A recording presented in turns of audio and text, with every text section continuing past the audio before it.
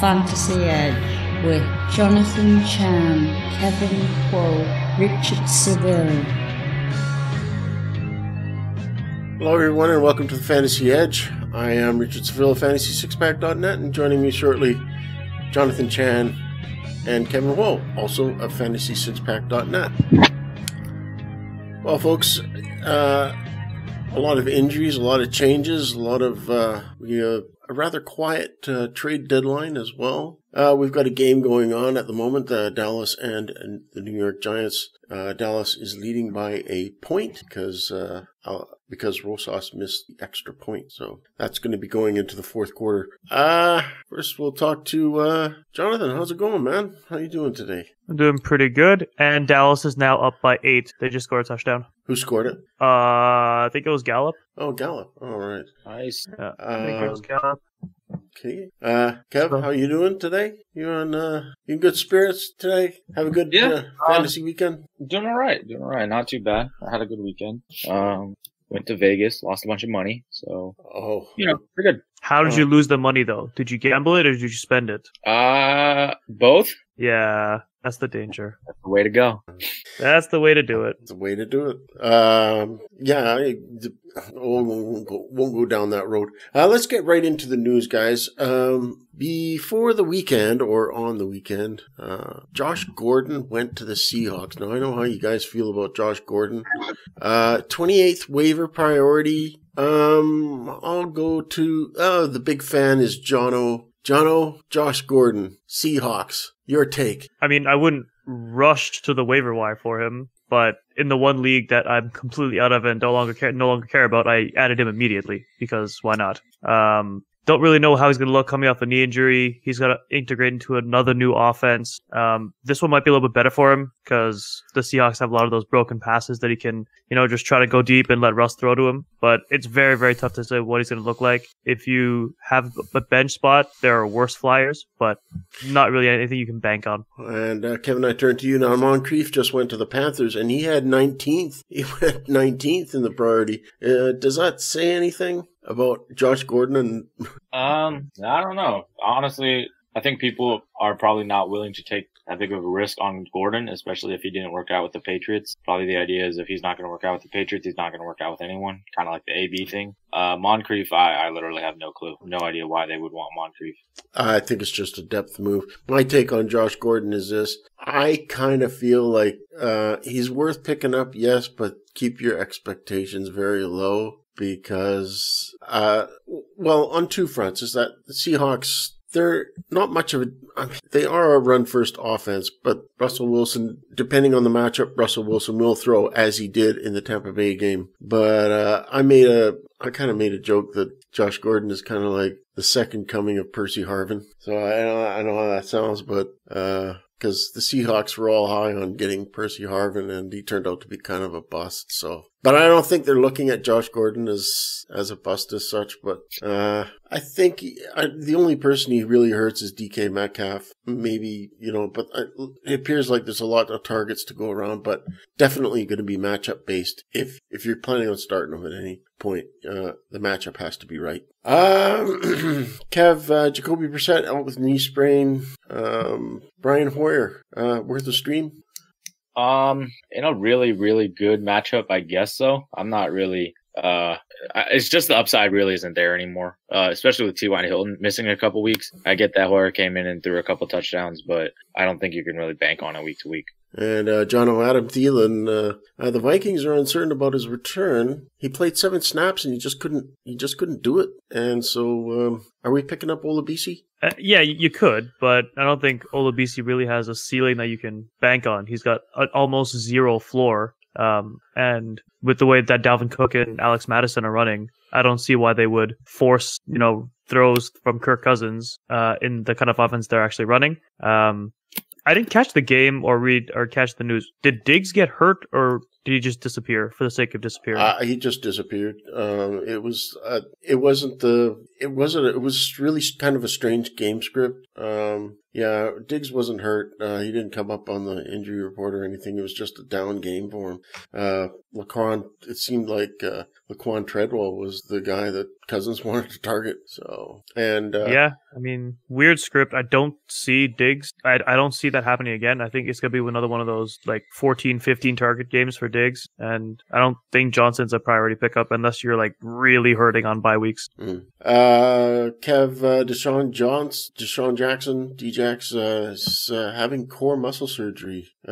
He tried to give it a go just like Adam Thielen did with the Vikings, but he aggravated his abdominal tissue and it's torn off the bone apparently. He could be out for the season. Who are we looking at to solidify in our lineups with him out? I think the one probably beneficiary is Dallas Goedert, actually. I just don't really like any of the receivers. So, I don't know. I don't really think it's worth picking up like J.J. Arcega-Whiteside or Nelson Aguilar. Nelson Aguilar, probably one of my least favorite players. So, I'll probably just go with Goddard, I guess, and kind of hope, especially with the tight end position being so bad. Hopefully he kind of steps up a little bit. All right. And Mark Walton, 4-game suspension. Kalen Ballage and Myles Gaskin are the next guys up. Jono, what do you think of Ballage or Gaskin, or is it are they gonna just go with hot hand, or what's gonna be? Man, if you're adding Kalen Ballage at this point in the season, you're either stuck with injuries or something went terribly wrong. That's a desperate pickup. He's not a good player, Kalen Ballage. Gaskin probably has a higher ceiling, but I wouldn't really risk it. I think the Dolphins got their one win out of the way last week, and game scripts are going to be bad the rest of the way. I wouldn't risk anything on really either player unless you really, really need it. Is it fair to say then that Kalen Ballage or Myles Gaskin will come up in the in your waiver pickups column? They'll come in the bottom, also the other options. Other options. I mean, I didn't have time to write it this week, which I put into the group. Hopefully somebody saw that. Getting a little worried now, but... Okay, and finally, with the last injury, of course, is Paris Campbell, and he's out with a broken hand, out indefinitely. We don't know the status of him, but I don't think we really care about the Colts unless... Jacoby Brissett is back. My view personally of Brissett being out, it hurts everybody. I mean, it didn't seem to hurt Jack Doyle, but, he had a pretty good game, but, we'll get into these games right now. We'll start off with, San Francisco and Atlanta, the Thursday night game from last week. Good game for Jimmy Garoppolo. Actually came out as the second highest, quarterback in fantasy for week 9. Thoughts on this game, Kev? Kenyon Drake, 15 carries, 110 yards, and a touchdown. Yeah, Drake looked really good. I'm not really sure what the status of David Johnson and Chase Edmonds is, but if they're going to be out, then I think Drake really demonstrated that he's a good fit for this offense. And I mean, there's not a better team that he could demonstrate it against than the Niners, who are probably the best defense in football right now. So if David Johnson and Chase Edmonds are going to remain out, then I like Kenyon Drake as pretty clear, mid to low end RB2 going forward. And, Jono, Emmanuel Sanders, he really fits into the 49ers offense, doesn't he? Yeah, I mean, the chemistry he developed with Garoppolo right away already looks like his favorite target. But considering how Dante Pettis and Deebo Samuel are playing, that's not really surprising. It could look even better as they grow more comfortable with each other and he gets more ingrained into the offense. Of course, I wouldn't expect, 112 yards and a touchdown every week, but Sanders is looking like he could be an every week option once again after an awful run this season in Denver. Yeah, and Kev, just a little brief blurb on the your take on the San Francisco running backs. You just don't know who it's going to be from week to week. This week it was Breda's turn. Last week it was Tevin Coleman. What gives? Who do we start? I think if it's as a flex, you can start both of them, either of them, as an RB2. I mean, probably the one who has the higher upside is Coleman, even though, Breda is a big playmaker, Coleman is getting the more valuable touches. He's getting the red zone stuff, 3 touchdowns a week ago. So Breda isn't going to get those multiple touchdown games, even if he's taking the majority of the carries. It's just not really working out that way. So I guess Coleman is the way to go, and then Breda, and you just kind of got to hope and pray it goes your way that week. Yeah, pretty low output for Tevin Coleman. He only scored 5 half PPR fantasy points. Moving right on to the London game. In my column, I touted this as probably one of the best London games you're going to see of the year. It turned out to be terrible, really.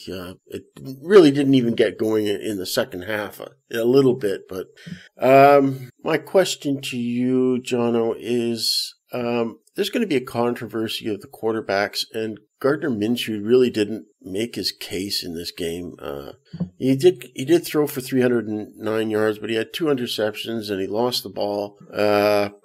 Any thoughts on Minshew and Foles and this quarterback controversy? I think it's kind of like what we went over last week. I think Minshew, as long as he doesn't actively lose them games, I think they'll keep him in. But like you said, that performance wasn't the best. He racked up some nice garbage time yards, Blake Bortles style. But I guess the game before Foles comes back is really going to be the true test, and they'll have to see based on his performance. But I don't think anybody's really heavily relying on Minshew anyways. Yeah. The top receiver was Reichel Armstead. That really kind of tells the story of the Jaguars defenders in this game. But all in all, I guess, can we just throw this game in the can for the Jaguars and just move on to the next one after they come off the bye? Yeah, I think that's fair. I mean, it's hard to throw one in the can when the quarterback might be changing after the bye, but I don't think there's much else to do. I think Minshew put in 8 games of good work. So one game, I'm willing to give him the benefit of the doubt. Yeah, and would you also, sticking with you, Carlos Hyde, do you think he's moving on up? I mean, 19 carries, 160 yards. He did pretty good there. Sadly, I have to admit I was wrong with Carlos Hyde. And yeah, he is. I mean, he's just, when the Texans really get going, like, they have a good balance of running the ball and passing the ball. And a game like this where they get out ahead and they have the opportunity to kind of grind it a little bit, then Carlos Hyde is going to be pretty valuable because he's just going to get, 15 to 18 carries per game.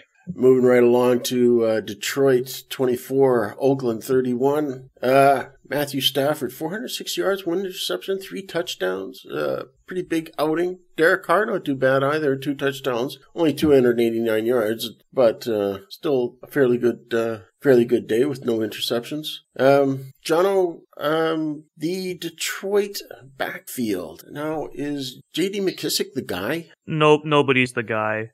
That backfield is too much of a mess. I think Ty Johnson still led them in touches, but he's inefficient, and I think we talked about what could happen with this backfield now is that Matt Stafford is going to start throwing the ball 40 plus times a game, and clearly it was effective. They didn't win, but Stafford had a great game, and that was really the only time they can get the ball moving. I think this is a backfield you want to avoid, and this is going to be Stafford show until further notice. And Kev, on the other side of the ball, Oakland, 28 carries, 120 yards.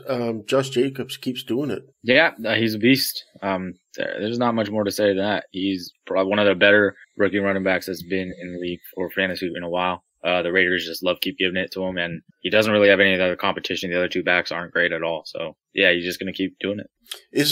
I would say this. Do you think there's any I'm just going to take a look at their schedule coming up for for Josh Jacobs. I have him at RB13, but with his schedule up coming up, he's got the Chargers and Cincinnati, Jets, Kansas City. Do you think he's a league winner?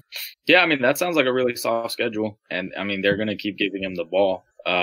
There's not much slowing him down, honestly, and he's going to have touchdown score. I mean, he's basically everything that we thought he would be. He's the perfect bell cow type back. He's going to catch balls. He's going to get the red zone stuff. They're going to use him to run down the clock. There's not too many holes in his game right now. And like you said, with that upcoming schedule, he's definitely going to put some people in really good playoff position. Yeah, and one last note on this game is Marvin Jones. He's had some pretty good games, Jono. Even better than Kenny Golladay. Yeah, I mean, we know, even from his time in Cincinnati that Jones has the potential to do this. He's not the most consistent receiver, but if you need, really high ceiling guy, especially now in an offense that's going to have to throw, yeah, this is the kind of game that Jones can put up, following, a really, really good game last week when he scored, 3 touchdowns? Yeah. Yeah. He's, I think he's going quite well. Before I get into the late games, we're going to continue with the early games. Washington 9 and Buffalo 24. Dwayne Haskins. Still haven't named a starter for him coming up. Definitely, Kev, he's hurting everybody on the, except for Adrian Peterson. He got Adrian Peterson went over 100 yards. So, I guess until Case Keenum comes back, are we sitting our Redskins? Yeah, unfortunately. I mean, I think we kind of saw this coming with McLaurin, which was the big hit for this one. It's kind of half Dwayne Haskins and then half Bill Callahan just wants to run a 1990s offense and hand the ball 25 times a game to Adrian Peterson. And I mean, they're going to continue to lose games, but Adrian Peterson is going to rack up the yardage, and everyone else is going to be worthless on that offense.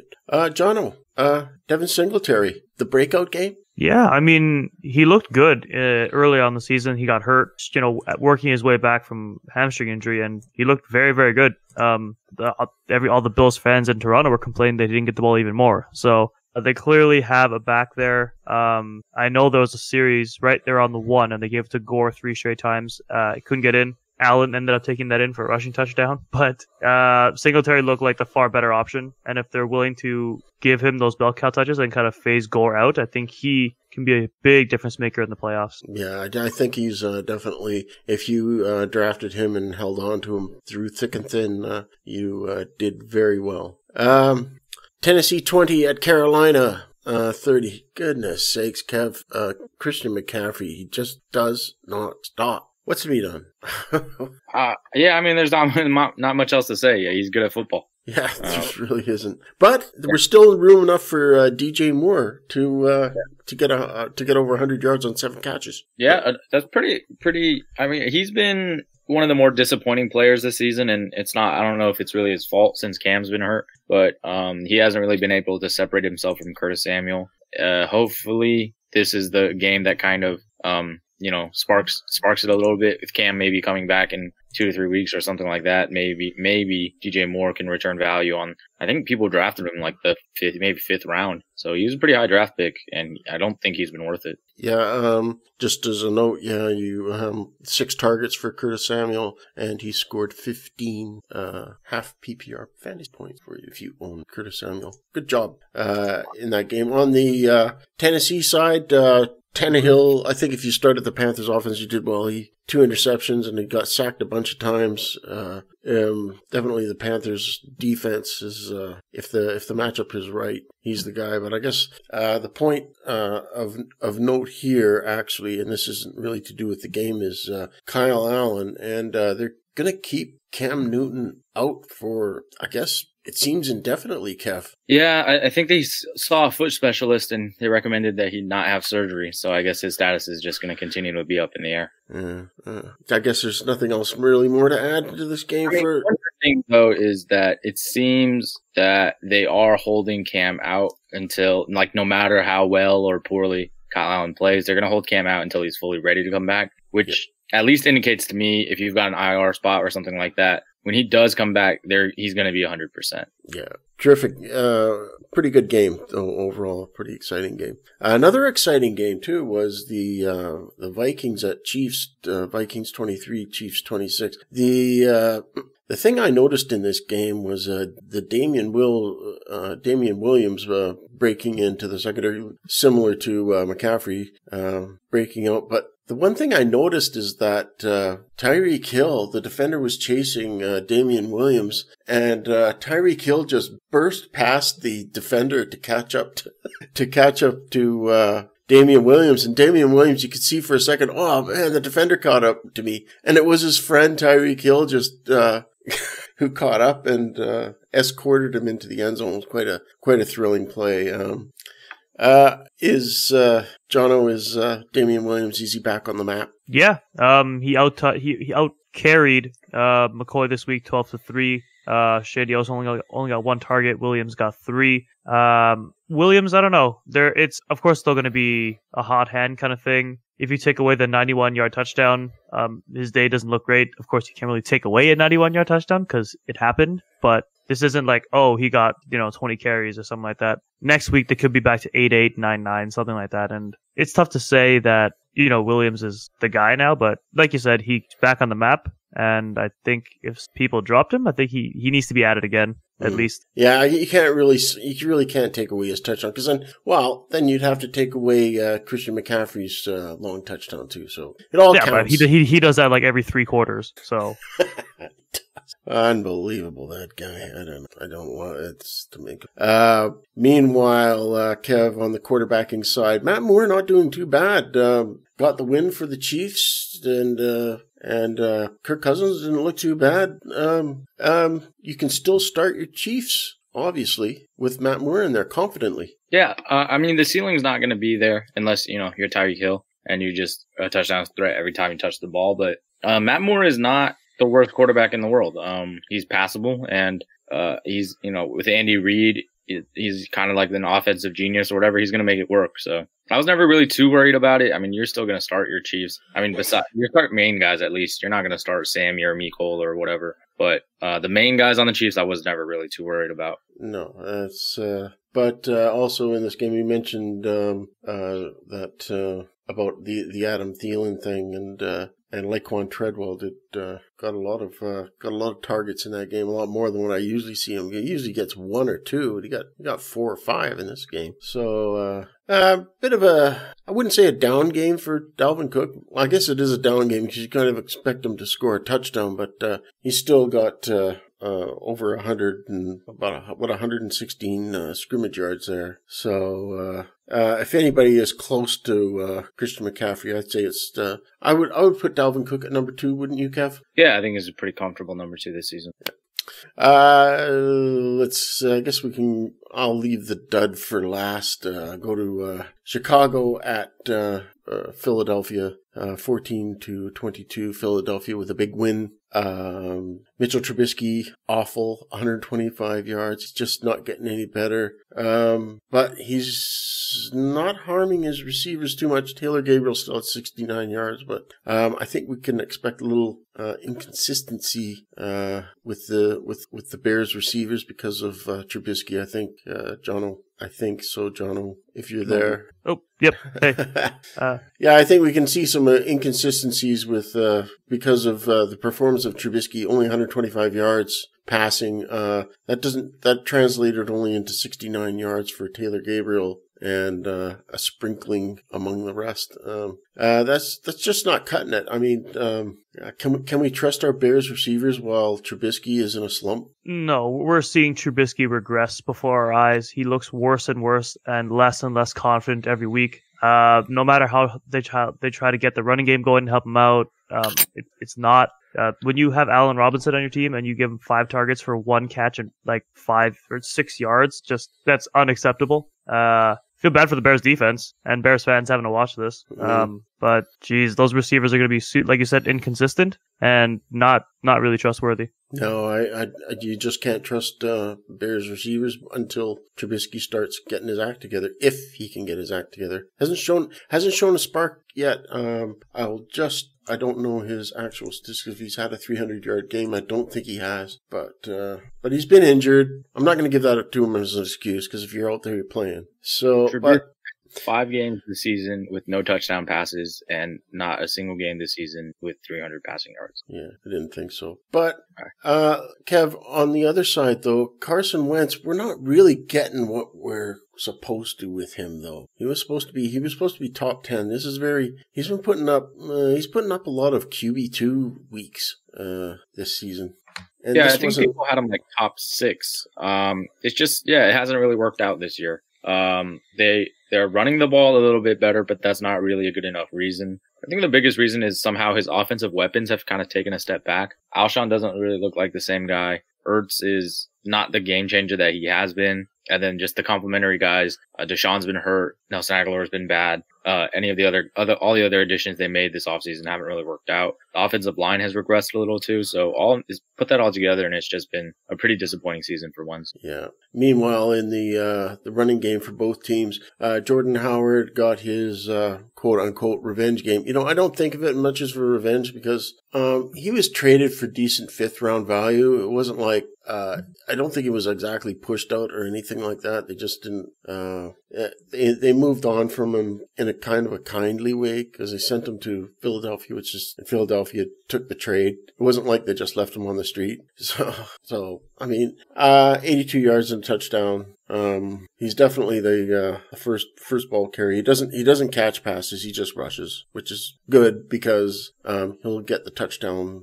He'll get the goal line carries ahead of his young protege. So whom I'm always, I always get stuck for the name whenever I'm Miles Sanders. Miles Sanders, yeah. So I keep waiting for my running back screen to come up. Anyways, I guess we'll move on from that game. I guess one more thing. Ertz came to life for a game. I guess it was about time. I guess he was due. So 103 yards and a touchdown. Well done, everybody who started Ertz and hung in there. Okay. I'll leave the worst to last. Go to Colts at Pittsburgh. Of course, we talked about Jacoby Brissett didn't play most of the game. Brian Hoyer, 168 yards, an interception, 3 touchdowns though. Did pretty good in that department for touchdowns. So Mason Rudolph, still growing. Both the Pittsburgh receivers did pretty poorly, actually. Juju Smith-Schuster, just getting he got 5 receptions, 16 yards. Not very good, and Deontay Johnson didn't do much better. So, Kev, like we were saying, is this just more awfulness until Mason Rudolph gets better, or what happens? Or are we just going to go with the ground game? Yeah, I think the Steelers are kind of going to do what works. Juju, by all accounts, does not seem to be like the alpha wide receiver who's going to demand the ball. So, if that means Jalen Samuels is going to catch 12 passes, then I guess he's going to catch 12 passes. It's kind of a weird shift in things, but yeah, I think they're going to go with, the Steelers are going to go with, what Mason Rudolph can do. And apparently that's hand the ball off and dump the ball off and not throw too much downfield. So yeah, they don't seem to want to take chances with them. And of course, we talked about Paris Campbell being out. Zach Pascal is in there until T.Y. Hilton. I don't have any word on Jono about T.Y. Hilton. When the injury first came out, it was definitely going to be a multi-week injury. So he's not going to play next week. He might have a chance to come back the week after, but he's not going to play this week, barring a lot of improvement over the last week. So you're the waiver guy. Who are we picking up? Well, Pascal? Jack Doyle. Oh, Jack Doyle. I guess, yeah. I guess this is pending Brissett. Now, Brissett is day to day, apparently. So, I'm not sure about that. If he sprained his MCL, I don't see him playing after a week. But, he definitely wouldn't be full health if he did. But I'm kind of surprised in the rushing game. Trey Edmonds, 12 carries for 73 yards. Do we have to? If you're in a deeper league, is he worth grabbing? Yeah, I mean, Jalen Samuels looked really bad running the ball. Edmonds came in and looked pretty good. So I think if you're in a standard league, I think, Edmonds is a decent option if Carter doesn't come back. Maybe low ceiling, but decent option. Yeah, he'd probably get the goal line carries too. Yeah, probably. But possible. It's Pittsburgh. It is Pittsburgh. All right, Kev. Jets in Miami, 18. The Miami get their first win. Yay. Thoughts on this game? My question to you, Kev, is Adam Gase the worst coach ever? It's tough. He's in a very tight competition with Freddie Kitchens right now. Yeah. I mean, Hugh Jackson exists, guys. I mean, Hugh Jackson had like flashes of, I was going to say brilliance, but brilliance is way too strong. Flashes. But isn't actively throwing his players under the bus like Jackson used to. This is this is Kitchen two teams. is a step away. If we're just talking about coaching, the ability to have your team prepared to win football games, I don't think Kitchens or Gase are doing a very good job. They're doing a terrible job. Like they both did the same thing. Like where's Le'Veon Bell for goal line carry? Nowhere. Where was Chubb? I didn't see Chubb on the goal line carry for the Browns, and there was a situation there. It's just plain awful about what the play calling that Gase and Kitchens are doing. But to the point of this game, I mean, I'm not seeing much growth out of Sam Darnold. Kind of an average day, 260 yards, 1 interception, 1 touchdown. Yeah, that's nice, but I guess if there's any positives, well, we know that Preston is the wide receiver. Preston Williams. Preston Williams, yeah. He just had a big day and then he gets hurt, so he could be out for a lengthy period. But Gesicki came out with a breakout. But I don't see that being repeated. Do you, Jono? Somebody's gonna have to catch the ball. That's not Devontae Parker. Why not Gesicki? I suppose. Kev, what do you say?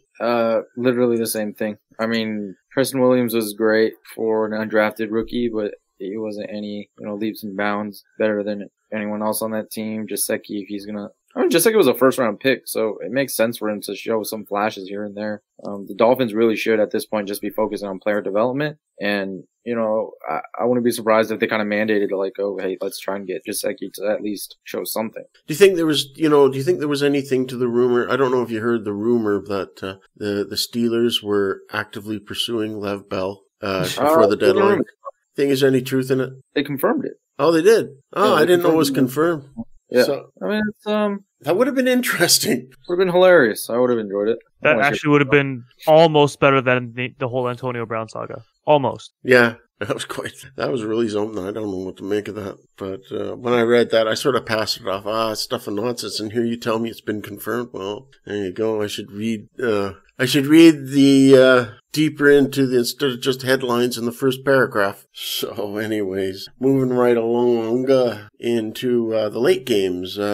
Because we talked about Kitchens and the Browns. The Browns 19 at Denver 24. Baker Mayfield continues to suck, and the Browns just continue to suck, and everything sucks on the Browns. Can I just say that? I don't know about John. The Browns suck. Let's just face it. The Browns suck. Yeah, they're bad. It's hard to out-disappoint your fan base after an 0-16 season, but they're doing it.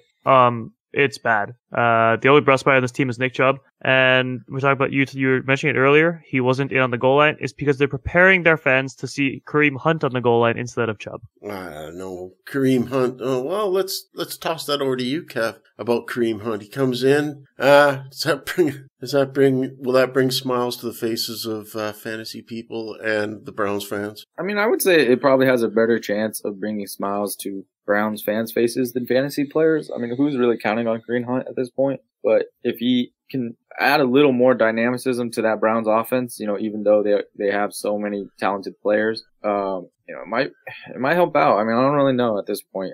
It's hard to point at anything other than the quarterback. And usually when I look at a quarterback who's talented but struggling, I tend to look at the coaching. And so I don't really think anything's going to change until they get rid of the coach, which is, I don't know, who knows I don't think they'd be willing to do that so quickly. Maybe they'll give him the rest of the year. Yeah. Jono, tossing it back to you. Are we picking up Noah Fant this week? I mean, he was drafted in the first round for a reason, but I think, again, he's going to be inconsistent. He looked really good this week because of a 75-yard touchdown where 17 Browns players failed to tackle him. This is true. I swear there are players running off the bench and missing tackles on that play.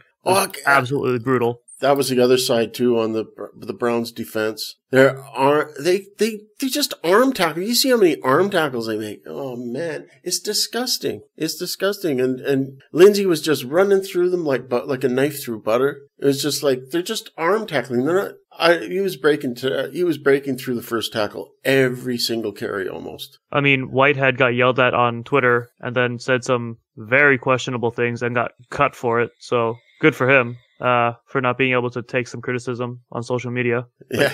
And who was that? But who was that? Whitehead, he was their free safety. Yeah, All he was one of the worst offenders of the arm tackle thing. Got yelled at on Twitter. He yelled back, said some very, very questionable things, and now he doesn't have a job. So good for him. Okay, fair is fair. Kev, last word on this game. Anything else to add with regard to Brandon Allen or Cortland Sutton? I guess Brandon Allen is better than Joe Flacco. I think you're right.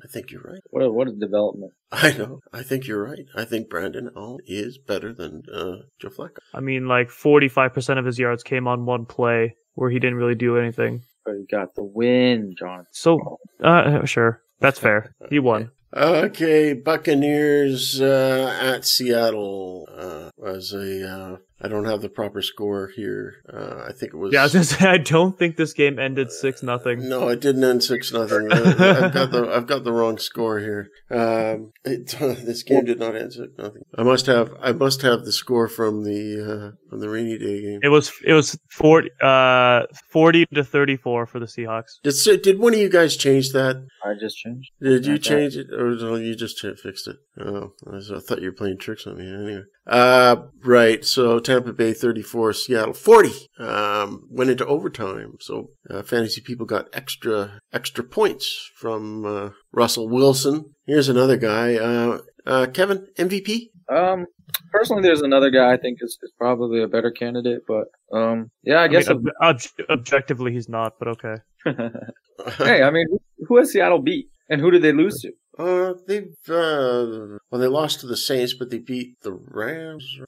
They beat the Rams in like one of the best games of the season. It was amazing. Yeah. So they beat the Rams. They lost to the Saints. They beat the Bengals by 1. They beat the Steelers by 2. Beat the Cardinals. Beat the Browns by 4. Lost to the Ravens by 2 touchdowns. Had to take the Bucks to overtime. I don't know. but they won. Yeah, they won the games. It's like saying, I guess, well, we're going to get to that game in a minute, but also I think it speaks more to Russ's case that he's actually carrying this team to like these wins. He needs 5 touchdowns to actually win these games. I think that's MVP stuff. Yeah. Bucks. Trash. Jono, I'll take it with you. How about Ronald Jones? He's the man, I guess. Yeah, 67 yards on 18 carries is nothing to write home about, but when your competition is Peyton Barber, you've established yourself as the number one. Arians came out and said that Jones is going to get more opportunities, and if he's still available, then should probably grab him. Yeah, he might be available on some waiver wires in shallower leagues, perhaps, but I think last I saw, he was like 75 or something. So like the quarter of the league's out there. He's still there. So. All right. And Kev, Chris Carson's still doing it, but a little bit of fumbleitis creeping into his game again. Wait. Chris Carson. A little bit of fumbling. Yeah, Chris Carson had a little bit of fumbleitis. He nearly lost the ball. It went out of bounds, but so Seattle maintained possession, but we could have a little bit of concerns, but he still got 16 carries, 105 yards. So, it's kind of like AP back. I mean, I'm not comparing Chris Carson. Actually, what am I saying? I am.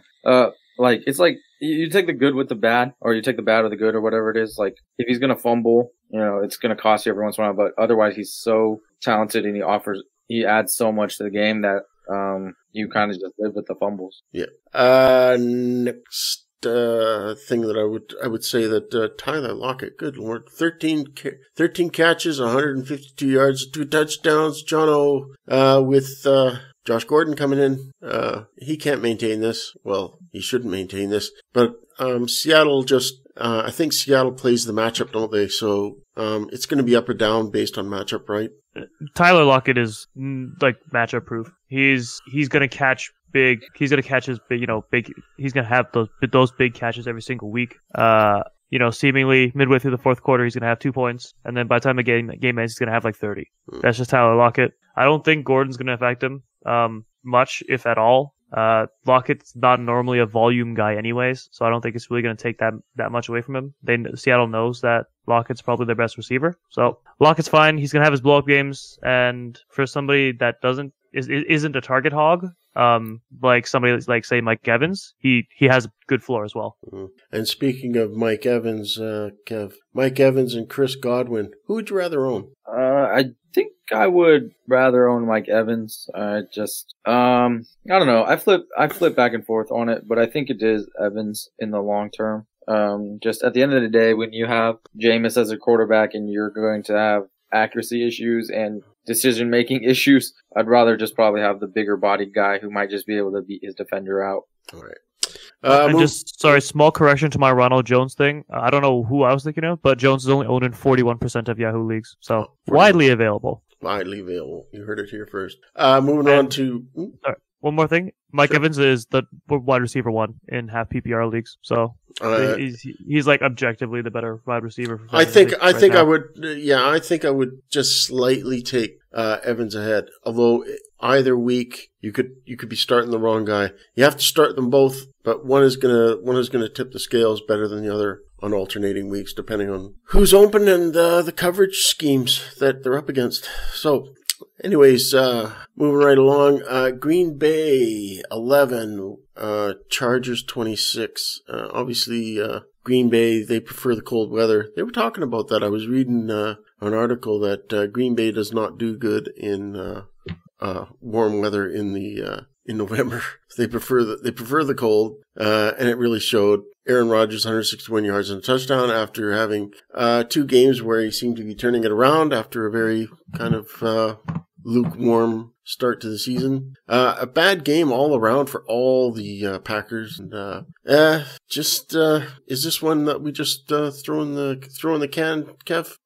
I mean, the Packers just seem to do this like once or twice a year, where they have a pretty good matchup that they should kind of cakewalk.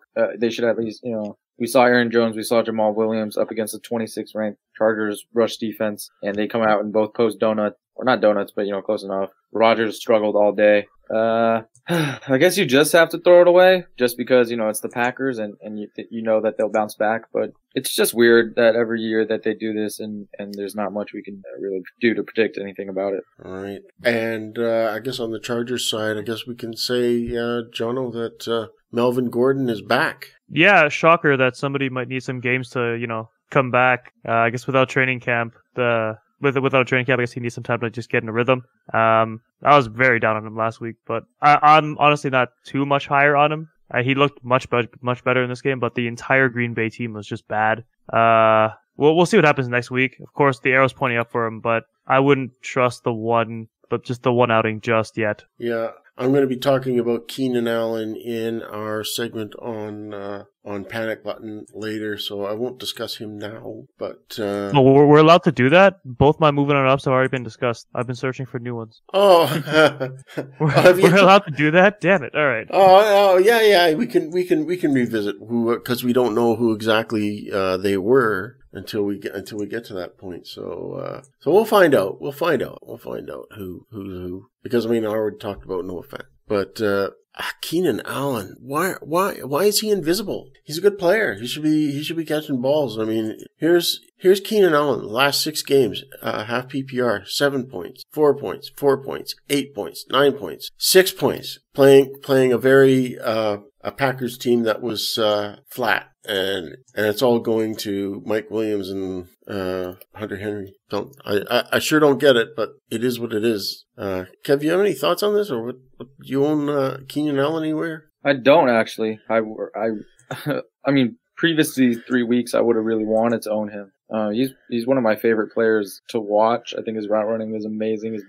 His ball skills are great, but yeah, I don't know what the hell is going on. It's weird. I guess Hunter Henry has taken a lot of targets away from him. But yeah, I don't know. It's kind of inexplicable to me. Like part of me wants to just say like, oh yeah, he's going to pick it up, but it's been 5 weeks now, so I have no idea. Yeah, I don't know what it is. Mike Williams is doing better. 10, 10, 7, 8, 13. In fact, it was Mike Williams' first 100-yard game of the season against the Packers.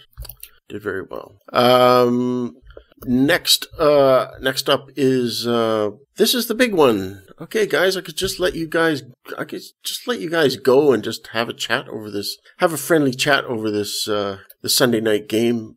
New England 20, Baltimore 37. Who wants to start? Anybody take the floor. Go ahead. dive in. It should have been a bigger blowout. Yeah, it really should have been. It was awful. This was not really a close game. Like, outside of us fumbling the ball and then immediately doing some other dumb shit. Yep. The fact that the Pats had a chance, like, close to the end of the third was unbelievable. Like, they were just so bad in all facets. Yeah, and I was watching Bill Belichick's. I couldn't wait because this has been Bill Belichick's first loss of the season, so you want to hear what he has to say. And he isn't much different after he wins, because after he wins, he's just like, we could have done this better. He's never happy. He never smiles unless he's screwing with the Jets. Yeah, unless he's screwing with the Jets. Yeah, that's the only time he'll smile. But he never smiles at press conferences. But anyway, a rather unusual game that I actually thought Bill Belichick would have some sort of idea how to deal with this pistol read option thing. I thought they would kind of force Lamar Jackson into being conventional. Lamar Jackson, I guess, Kev, is he the guy that you were going to say is actually the MVP? Is that who you're thinking? I mean, obviously, I'm joking. There's no real. It's just 9 games in, so I don't really care too much about the MVP. You were thinking McCaffrey. I definitely wasn't thinking McCaffrey. Can't give it to a running back, basically, unless it's gotta, like, if you're gonna give it to a running back, you've got to actually wait till the end of the year stats, because the impact is just, like, who knows, really.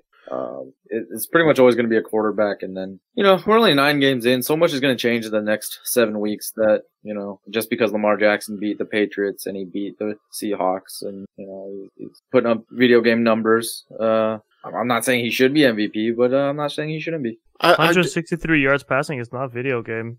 Just saying. 37 points against the Patriots. You see me doing these imaginary air quotes, right? All-time great defense. Not at all. Pretty good.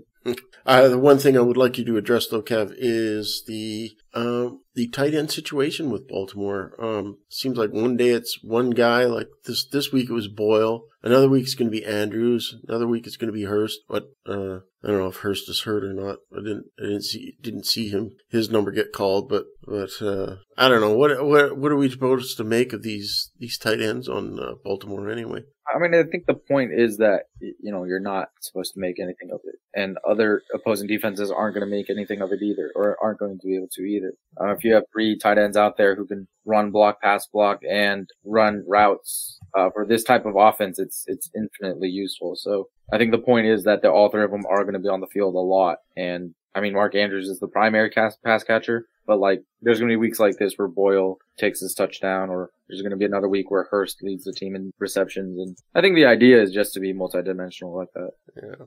A good day for Mark Ingram, I should mention too, as well. Over 100 yards and 15 fantasy points, I believe. I'll just check here. Yes, it was. No, 13. 13 half PPR points. So good day. Good day for back on the ball after a bit of a down week last week. Okay, that's our games of the week. Time to get into our final segments of the game, and that is our panic button. I guess I'll start with you, Jono. Who's your panic?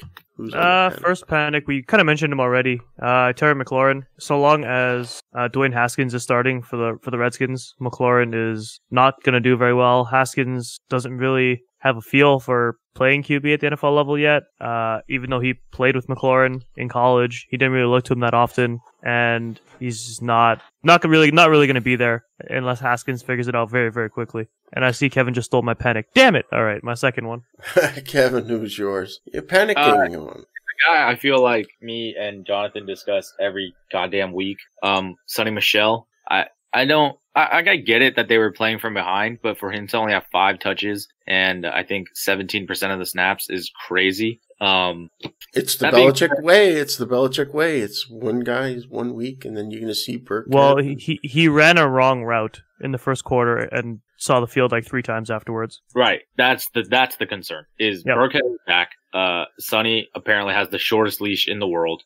Is this going to affect things going forward? I feel like it's going to. Yeah, it's funny because people thought that at one time he was on the moving on up scale. Now he's on the moving on down. So I think what really works against them is that the Patriots have actual football teams to play now. Their schedule coming up is Eagles, Cowboys, Texans, Chiefs. So they're gonna have to throw way more than they've been, and Sony's just not gonna be in on those downs. So That's a good point. My guy is, I mentioned him as Keenan Allen. The targets are there. Well, the targets weren't there in this game. But I mean, this is his targets for the last 6 games, like from late September. 6 against Miami, 6 against Denver, 6 against Pittsburgh, 11 against Tennessee, 10 against Chicago, and his lowest target count of the season against Green Bay at home, 4 targets, 3 catches for 40 yards. I don't understand it. What gives with Keenan Allen, and for some reason I don't know why, but it appears that Mike Williams only got 4 catches, but he's getting the air yards. I think that's what's giving Mike Williams a bit more of an edge, is he's getting the air yards. His targets have been he was out against Miami, but he's had 13, 10, 6, 6, and of course he had 4 just like Keenan Allen. But his 4 were quality air yards.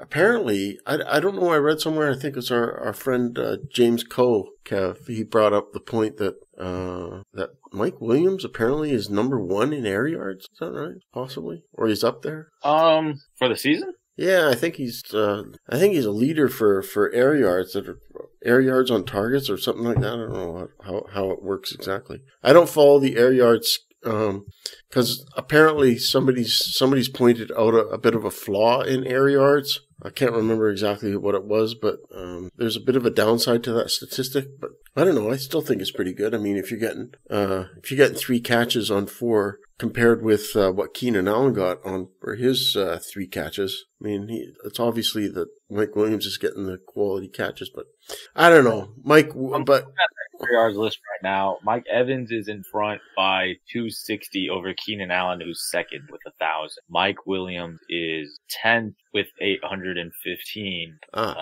If you do the math, because he missed a couple weeks, does that make him the leader? I don't think so. Well, in average air yards per target, he's at 15 air yards a target. 1, 2, 3, 4, 5, 6, 7, 8th. Yeah, so average he's 8th, but that's behind guys like Chris Conley, and James Washington. Oh, all right, okay. Oh, and Darius Slayton, he's number 2. Wow. By the way, is there any updates on this game? No, game's been over for a bit. Final score? Touchdown, which was hilarious, and I won my fantasy matchup because of it, which is hilarious. Did you win our league? Yes, I was saved from a night of just hating myself for starting Mark Walton. Yeah, well, Saved by the Cowboys. I was pulling for you, Kev. I was actually pulling for both of you. I was pulling for I got blown out. Yeah, you did. I saw the scoreboard, but I didn't look who you. I can't remember. By like 145, I was already out of it. So yeah. So So Kev, you won! Yay! Well, I was hoping for it. I'll tell you why I was hoping for you, because I felt bad just a little bit about beating you by a point last week. So. Oh yeah, I didn't get a chance to talk about that. but it happened, and it was what it was. Anyways, Juju Smith-Schuster was my other guy, just going around the turn.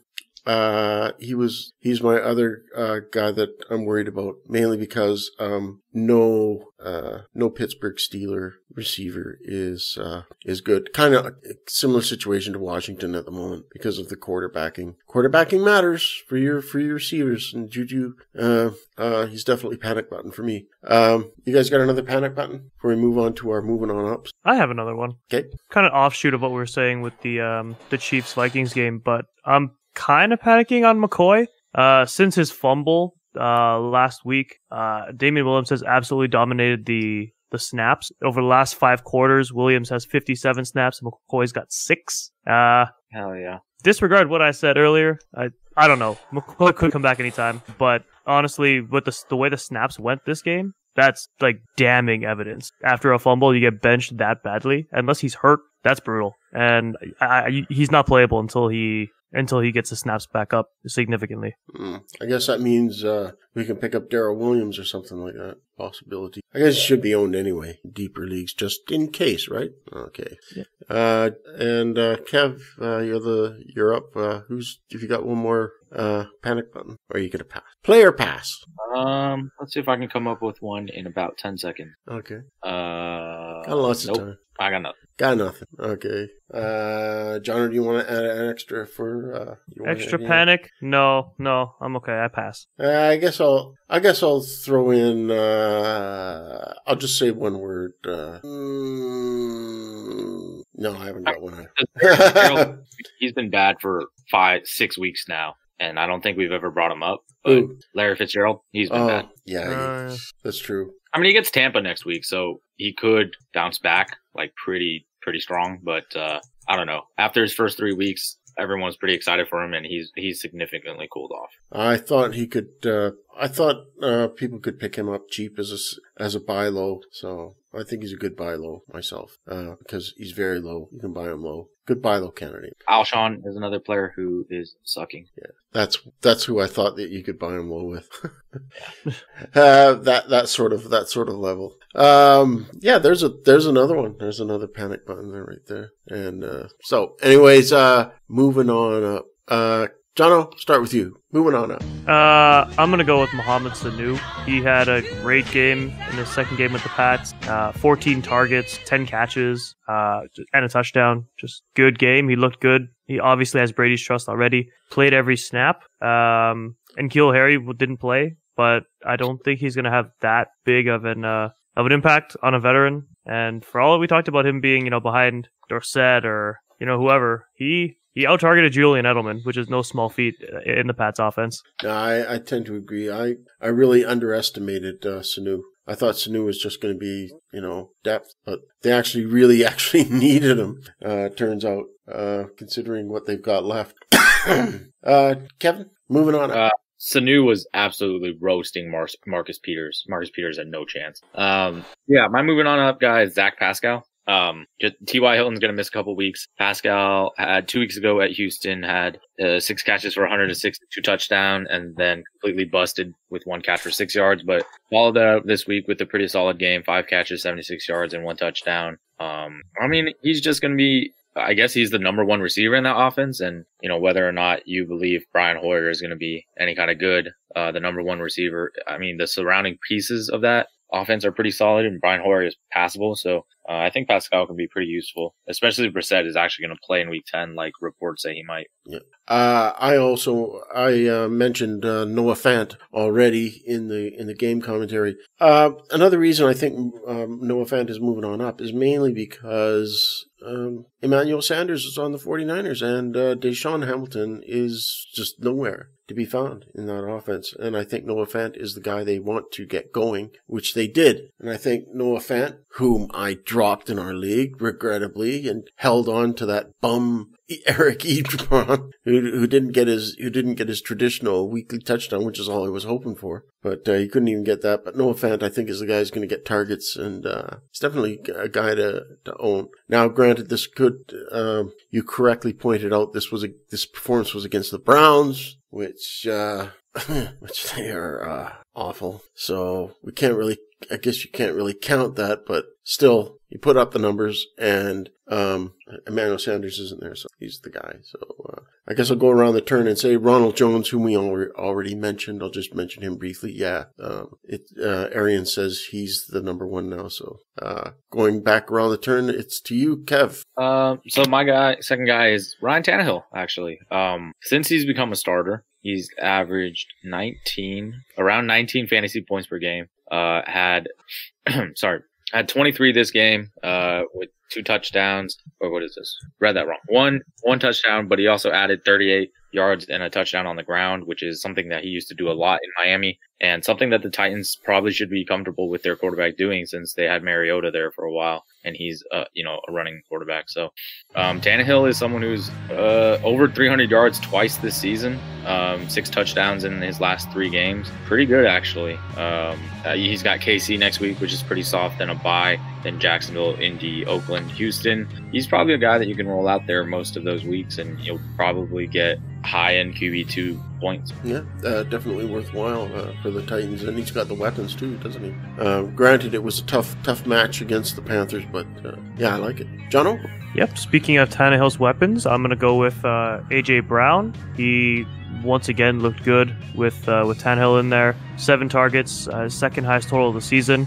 Now in 3 full games with Tannehill, he's racked up 18 targets and a touchdown. He's had 81 yards. Again, his 3rd highest total of the season. A 21-yard catch, 135-yard catch. He's a big play guy, and as long as he's getting the targets, he will break these for touchdowns and big. Something you can use with a decent quarterback like Tannehill at the helm. Right.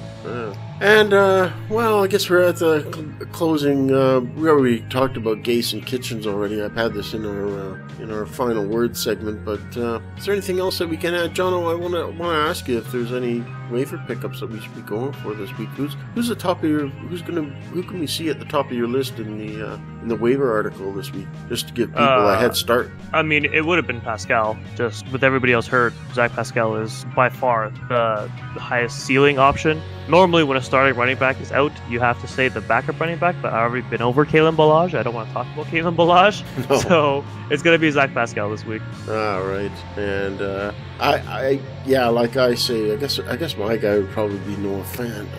Maybe.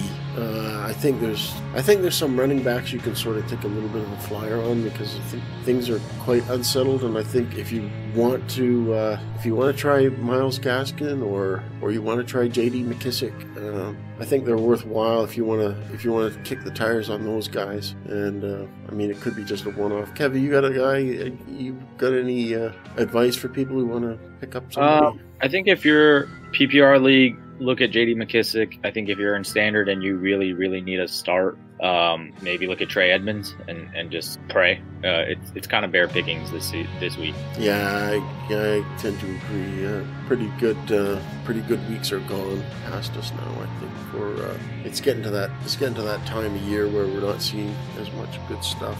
Anyway, so it's on to week 10. Double-digit weeks, guys. Double-digit weeks.